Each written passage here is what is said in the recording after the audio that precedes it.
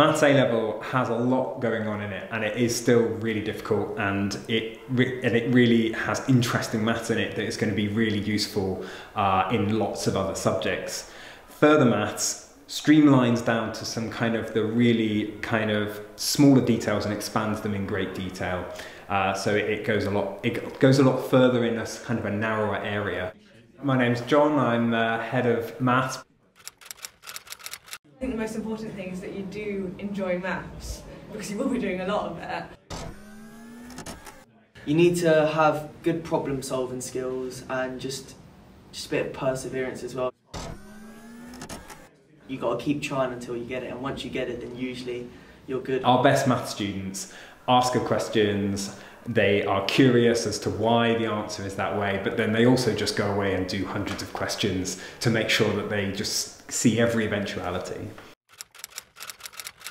Further maths is it should be studied by students who are interested in doing maybe maths at degree level, physics, computer science, and maybe natural scientists occasionally, engineering.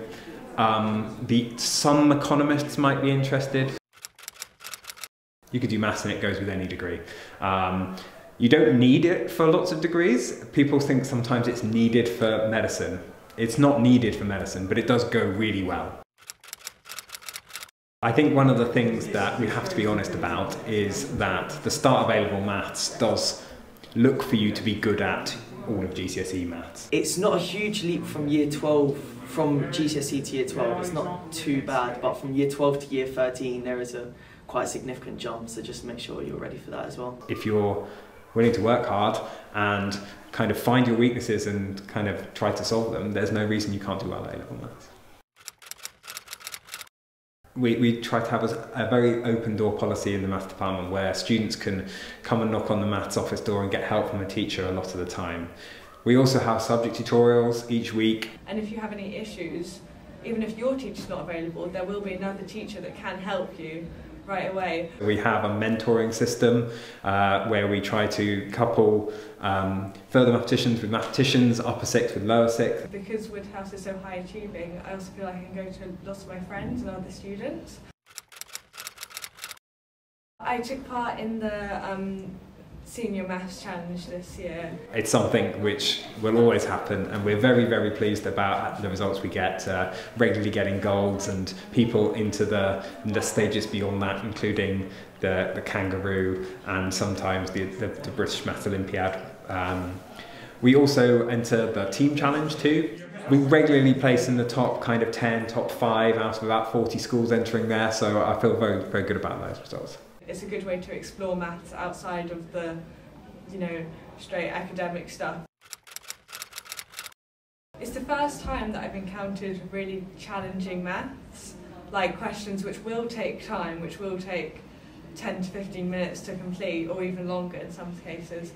But it just feels, it's so much more rewarding when you get them done. I know at my old school, at Finchley, there was only like maybe 4 students doing further maths. But at Woodhouse there's like 3 different classes of further maths, so you're still getting like the social aspect of still having at least 20 in a class, like being able to chat and stuff like that as well whilst you're doing your work, because I didn't really fancy the idea of me being sat in a class with 2 other people and a teacher and just getting taught, so yeah.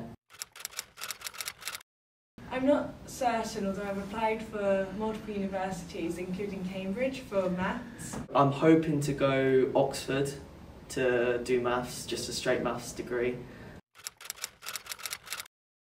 Firstly, the people, all the teachers are lovely, and in the first week you can meet so many new people and you can almost just talk to anyone. Oh, Woodhouse is fantastic. There's just so many places to go, just hang around, eat, and everyone's just like, it's just a good atmosphere to be in, really. You feel more grown up here because you are expected to take care of your own studying, which I personally like.